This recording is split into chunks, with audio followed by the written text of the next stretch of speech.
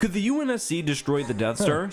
No, they don't have a prayer. Specifically, could the UNSC home fleet, which protected Earth, take down the Death Star with no other support? So the Death Star just needs a few minutes to destroy this planet, depending on how much they charge the weapon beforehand. Here are the facts. The Death Star had a very powerful super laser which could destroy not only planets but individual starships. Yes, it is orders of magnitude beyond anything seen in Halo to overcome a planet's gravitational binding energy. Was covered with point defense weapons and turbo lasers, and was also supported by thousands of TIE fighters. The Death Star could defeat them without its main weapon, considering how many guns it has. UNSC ships die all the time to Covenant, plasma, and kinetics. They are not designed to survive thousands of weapons with gigaton-class fire. The UNSC home fleet was made up of several battle groups, including the 5th Fleet and its 75 ships, but there's also Battle Group Victory, the Sole Defense Fleet, and more. That's tiny. Against a battle station designed to dominate entire star systems. Here's why the UNSC has a real shot. Their ship's main weapon is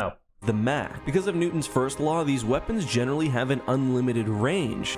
Okay, don't see how that's relevant. They also require long charge times and predictable firing vectors. They're not going to get a chance. Going till they hit something. Halo ships can already, through AI, target moving ships from 100,000 kilometers away. The Death Star could withstand it, though. The Death Star doesn't move. It's a very easy target. A stationary object with planet-scale mass and shields and armor is harder to destroy, not easier. And although a Mach won't destroy in one hit, without shields, the Death Star will eventually... If the Death Star didn't have shields, it would be destroyed by its own reactor. And UNSC Machs are only in the megaton to hundreds of megaton range if you're being generous. So they're over 15 orders of magnitude short. Be worn down and critical systems will be destroyed. The Death Star super laser does have a maximum range. Star Wars energy weapons dissipate in space. No, Star Wars weapons are specifically designed for vacuum combat and orbital bombardment. If they dissipated, Star Wars space combat wouldn't function at all. However, even if that wasn't the case, it would not be able to target every UNSC ship fast. It blows up the Earth.